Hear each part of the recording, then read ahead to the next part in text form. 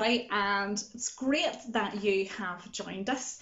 Some of you maybe were with us the last time. If you weren't, or maybe if you've forgotten, my name is Emma, and I know that many of you are missing being at school these days. Many of you are missing being able to be with your friends, and maybe especially you're missing school this week. Because I know that usually if you were in school this week that there would be lots of fun activities planned, because this week schools and lots of people even throughout the world celebrate what we call World Book Day. And usually you will have an opportunity to dress up as your favourite character from a book. Usually you'll maybe get a book token that you can put towards a book of your choice, and lots of other fun things as well. Books are great. It's great to be able to have different kinds of books that we can read.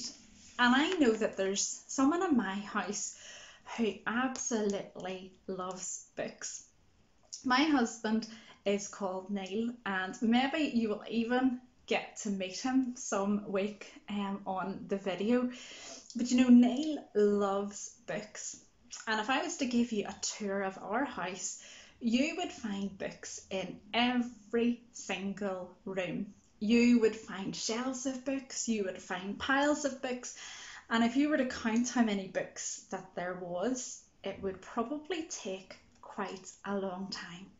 See, Neil loves to read, and he especially loves to read mystery stories and detective stories, maybe like some of you. Or maybe you're like me and you prefer books that are full of interesting and exciting facts that you can then go and maybe share with others. Lots and lots of different kinds of books. I wonder what your favourite kind of book is, or maybe what the name of your favourite book is. I'm going to let you have a little minute just to think of your favourite book or your favourite type of book. And after 3, I want you to shout out either the type or the name of your most favourite book. You ready?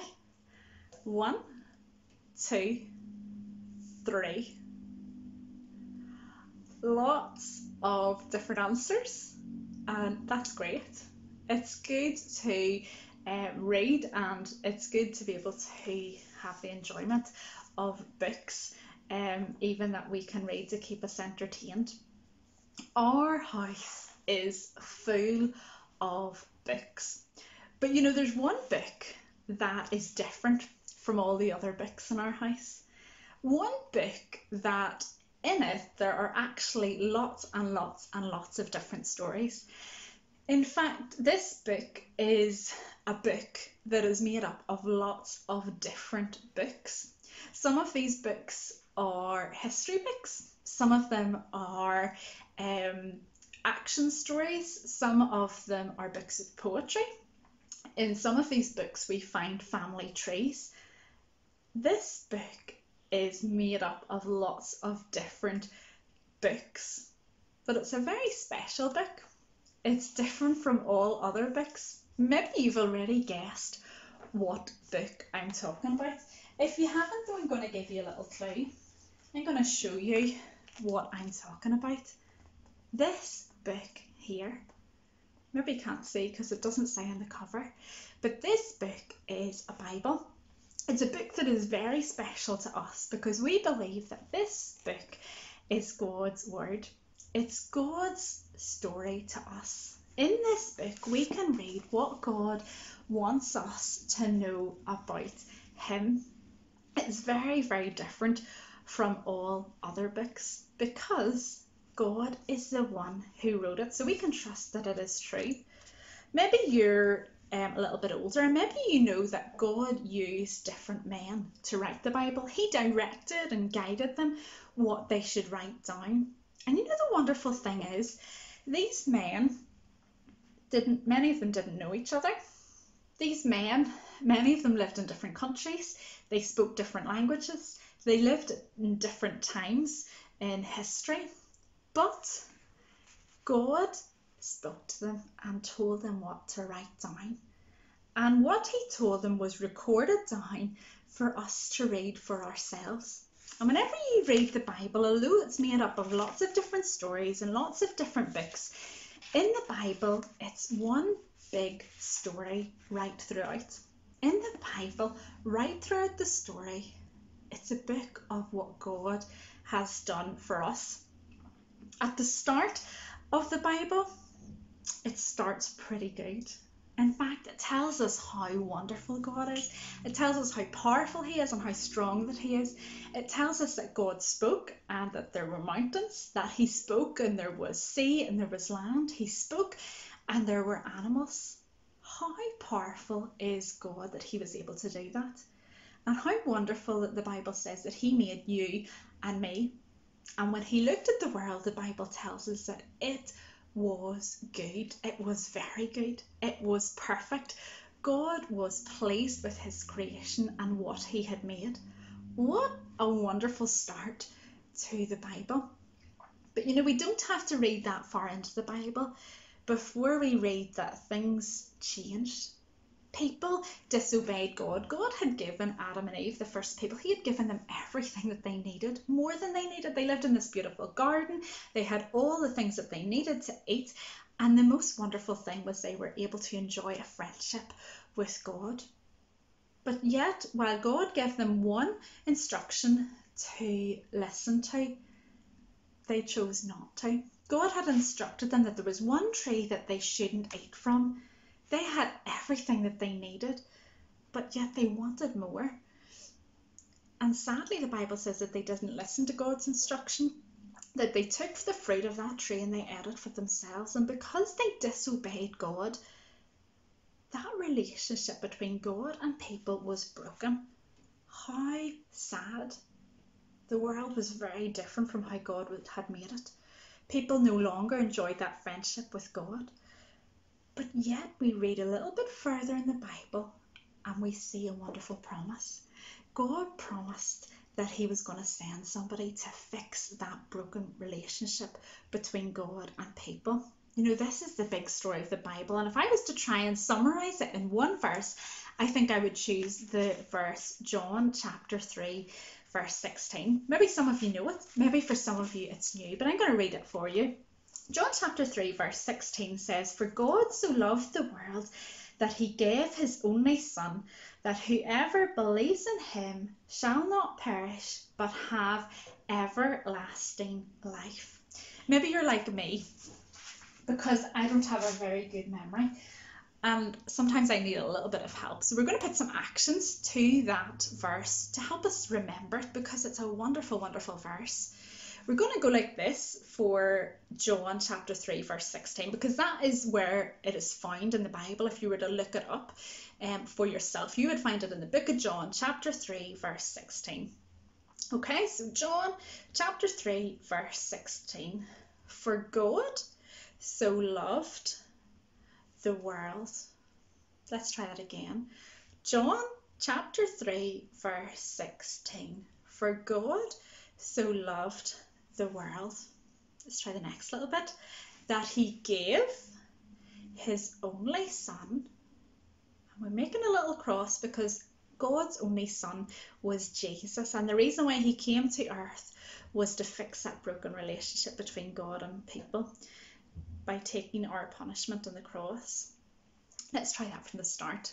John chapter 3 verse 16. "For God so loved the world that He gave His only Son, that whoever," and if you have people in your house you can point to them, "that whoever believes in Him should not perish but have everlasting life." And some of you might know that that little action there means everlasting in sign language. Let's try from the start. John chapter 3 verse 16. "For God so loved the world that He gave His only Son, that whoever believes in Him should not perish but have everlasting life."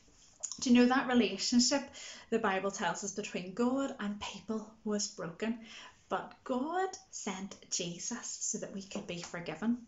Not because of how good we are or what we do, but because Jesus took our punishment for us. And the Bible says that if we believe in Him, if we are sorry for the wrong that we have done, and we are trusting, we're believing that God can forgive us because of what Jesus did for us, that you can be forgiven, that you can enjoy that friendship and that relationship with God. Let's try that verse once more. John chapter 3 verse 16. For God so loved the world that he gave his only Son, that whoever believes in him should not perish but have everlasting life. Do you know the Bible says that whenever Jesus came to earth that he said something? He said, I am the way, the truth, and the life. Nobody comes to the Father, that's God, except through me, except through Jesus. Jesus made that very clear, that the only way that you can be forgiven is by coming through Jesus, by asking him to forgive you. You know, whenever we were doing that little verse, we said, for God so loved the world. But you know, that includes you. So what I want you to do, instead of making the world action, I want you to point to yourself, reminding yourself that God did this for you. He loved you and he wants to forgive you. John chapter 3 verse 16.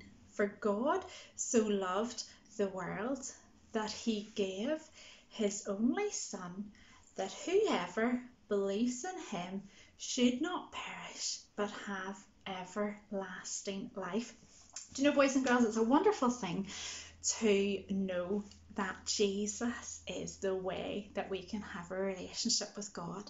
But I wonder, do you know Christ? Do you know Jesus? Have you asked him to forgive you? See, it's a different thing to know about someone than to actually know a person. And you know what's most important is that you know God, that you know God because of what Jesus did. And we're going to sing a little song just now. You can listen along and then you can rewind back and sing it through if you want. But it's asking the question, do you know Christ? Do you know him as your Saviour? And do you know that you have been forgiven? Do you know the maker of the sun and rain? The one who came from heaven to give life again. He cares for and he knows you and he loves you so. I'll tell you who it is in case you didn't know. It's Jesus Christ, the way, truth and life. It's Jesus Christ, the way, truth and life. Do you know Christ?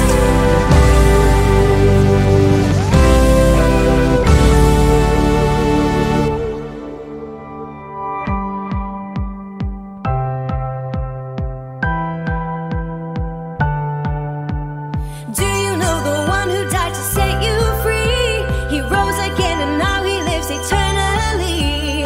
He's the only way, the Bible tells me so. I'll tell you who it is in case you didn't know. It's Jesus Christ, the way, truth and life.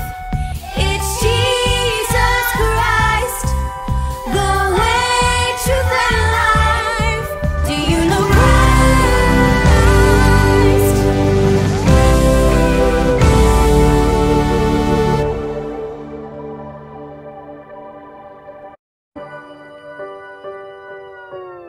It's Jesus Christ, the way, truth and life. It's Jesus Christ, the way, truth and life. It's Jesus Christ, the way, truth and life. It's Jesus Christ, the way, truth and life. Do you know Christ?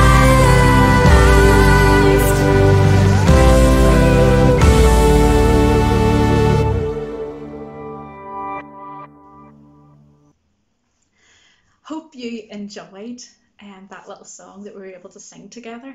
Do you know, just as we finish, I think it would be a good idea to talk to God, to pray to God. Sometimes whenever I meet with you in person, I'll maybe do what we call a prayer drill, just so that we're concentrating on what we are saying to God.